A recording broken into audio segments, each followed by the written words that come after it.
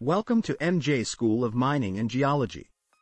Please like, share, comment and hit the notification button below. You know, the magnetic geophysical method is like peeling back the layers of the Earth's skin, revealing secrets hidden deep below. It's all about measuring the magnetic fields and anomalies that tell us where the minerals lie, where the tectonic plates shift, etc.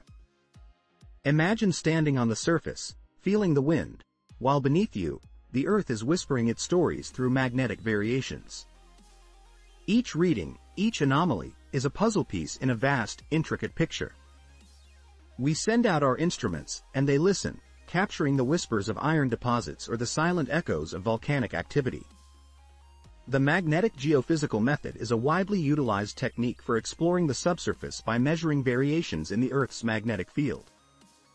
This method primarily focuses on detecting magnetic anomalies caused by the presence of ferromagnetic minerals, such as magnetite, within rocks and geological formations. These anomalies provide critical insights into the structure, distribution, and composition of subsurface materials. These anomalies provide insights into the structure, distribution, and composition of subsurface materials.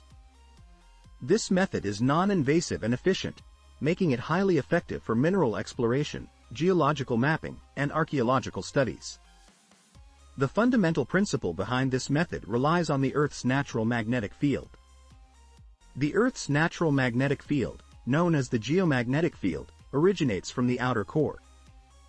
The outer core is composed primarily of molten iron and nickel, and it extends about 2,300 kilometers thick beneath the Earth's mantle. The magnetic field is generated by a process called the geodynamo. This Earth magnetic field interacts with magnetic minerals in the crust. This interaction leads to localized variations in magnetic intensity that can be detected and recorded.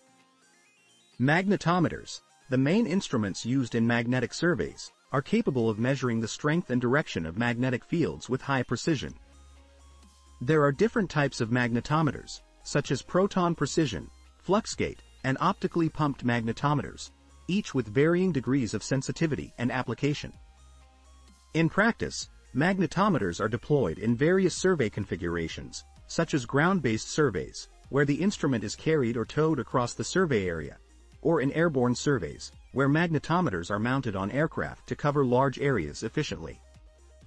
The data collected are analyzed to identify magnetic anomalies and map the subsurface's magnetic properties. This information is then interpreted to infer the presence of mineral deposits, faults, and other geological structures. The accuracy and resolution of the results depend on factors like survey altitude, instrumental sensitivity, and data processing techniques. Thank you for joining us today. Until next time, cheers.